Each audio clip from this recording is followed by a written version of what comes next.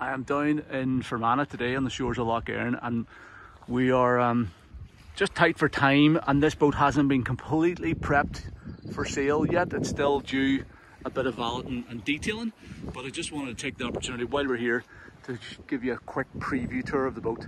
So it's a Regal 3560, it's 38 foot long.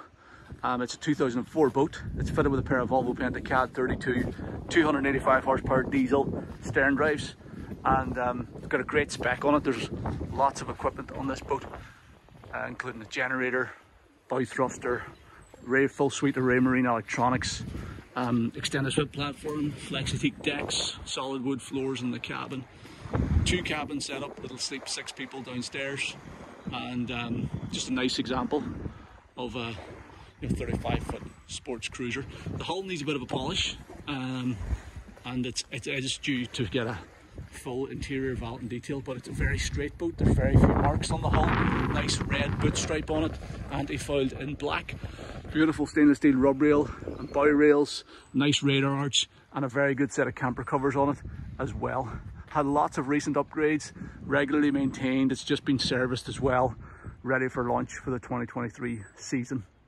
So this is just a quick preview tour to give you an idea what the boat looks like at the moment, and we will be coming back once the cleaning and detailing is done to do a more in-depth review if the boat hasn't sold in between times.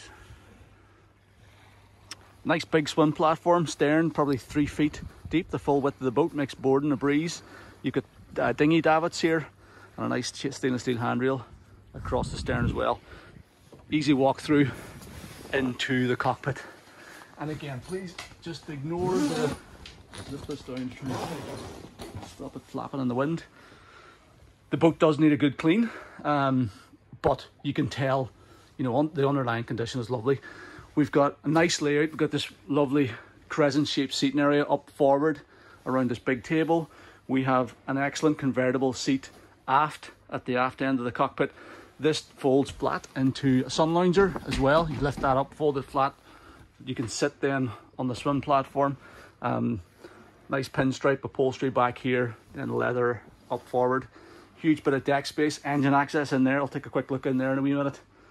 And tons of storage all the way around the boat. Storage locker, storage locker, storage under the seats.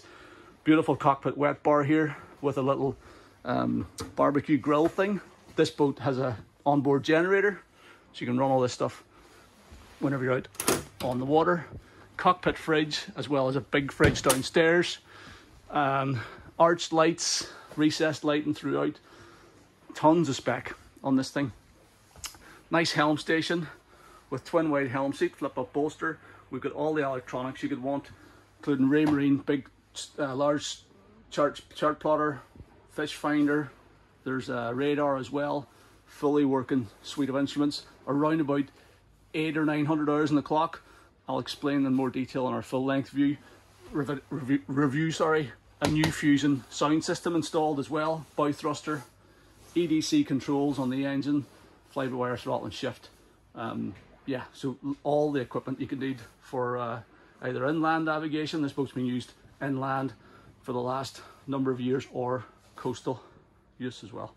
So beautiful cockpit up here, and then stepping downstairs, beautiful cabin on this boat. 2 separate cabins, fore and aft.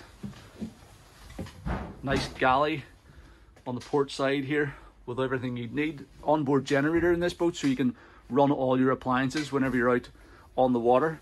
So twin ring electric hob, microwave, big fridge here as well. Nice big fridge. The Americans do this stuff very well. You know, Regal being an American boat, all this stuff's very well thought out. Flat screen TV, nice sofa on the port side that converts into another berth. Beautiful varnished folding table there as well. Solid decks throughout, as well as your flexi-teak in the cockpit.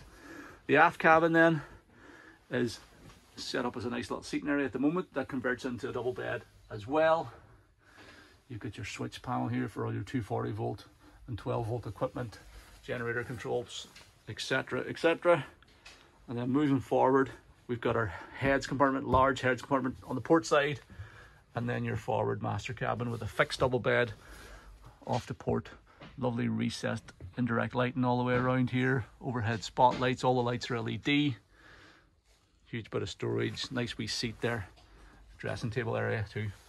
And then a large heads compartment with vacuum flush toilet and enclosed shower compartment there as well, screened off from the rest of the bathroom area, sink and vanity. The boat is powered by a pair of Volvo Penta KAD300 engines, 285 horsepower apiece, matched up to Duo-Prop Sterndrives, and easy access into the engine room from the cockpit. You can also lift the entire rear section of the cockpit with these aluminium steps to give you more, better access for your in-depth maintenance. But you can get in for daily checks really easily, and there's absolutely tons of equipment in here. All new batteries in the past 12 months. Fisher Panda gen set heater on board as well, diesel heating, and all in nice condition. Obviously, again, it does need a bit of a clean and tidy for the season ahead, but all in very good shape. The drives have just been serviced. We're still waiting on some anodes coming. Trim tab anodes have been replaced. The bellows are in good condition. All the trim rams and stuff look to be good as well. So I always like to get an opportunity, if you can, to get a look at these boats before they're launched. The owner, I think he has plans to launch it in the near future, but it may well sell beforehand. But yeah, so she's sitting on the hard at the minute, and the drives are good. The props are all in good condition on both sides. Bellows on this side are good. Trim ram seals, all the usual stuff looks to be in pretty decent order. Props are good over here as well. The prop size, just for reference, is C3. C3 rear, C3 front. So they're Volvo Penta. C for Charlie, 3 is the size, and this side is the same. Yeah, C3 front, C3 rear. So there you go. That's how it looks below the waterline, hull bottom as well. Looks good.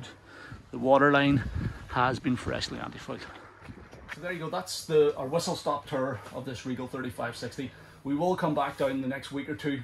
Once the cleaning's been done, hopefully we'll get here a bit early in the day. I'm just trying to squeeze this in at the end of today.